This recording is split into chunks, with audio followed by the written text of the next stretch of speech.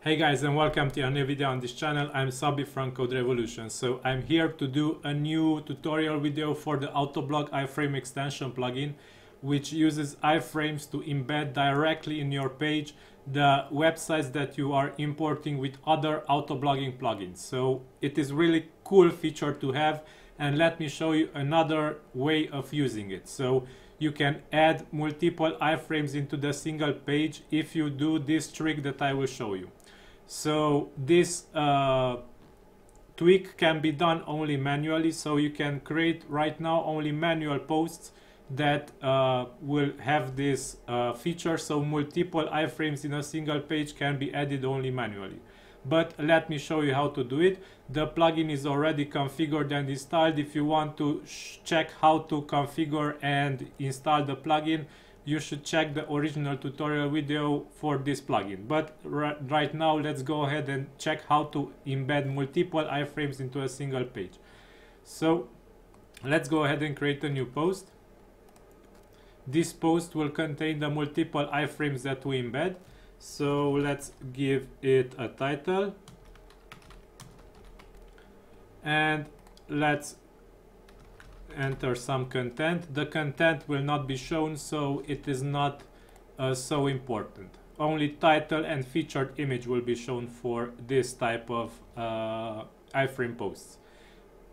And now we must enter the custom fields that the plugin will use to get the URLs that we wish to show.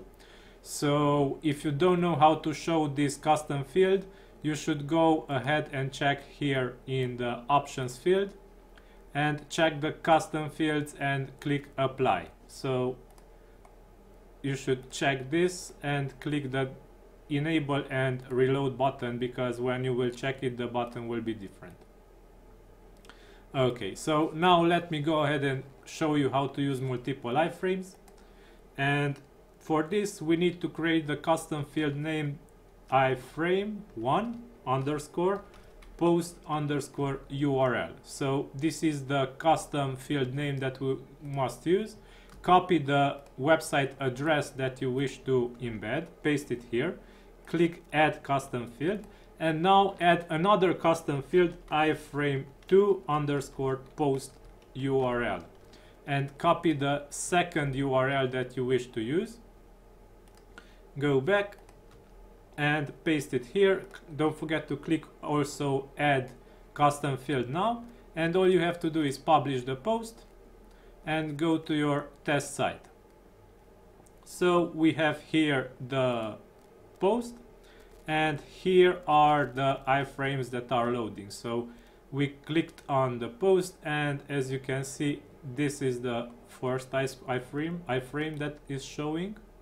So if we scroll it down, it goes right until here, and this is the second iframe that we are showing, and it goes right until here. To have a better user experience, I recommend using full screen white pages. So if you use full screen pages, that you will have a better user experience when you are using iframes. So yeah, so post attributes or post templates should be selected full width layout. And if we update the page, we will see that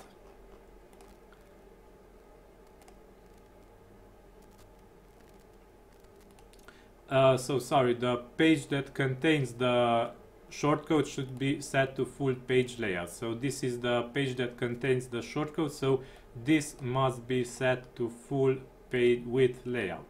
And if we update this, our test blog will look much better. So if we check it now, as you can see, it is full width now, and the iframes are showing much better because they have more space on our page.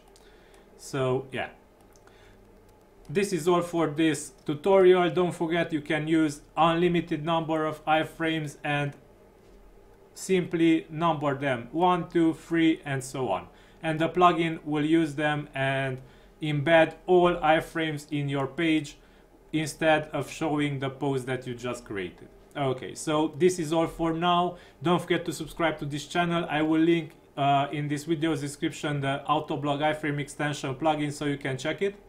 And until next time, don't forget to also hit the bell notification, because I release new videos each day at 8 p.m. GMT.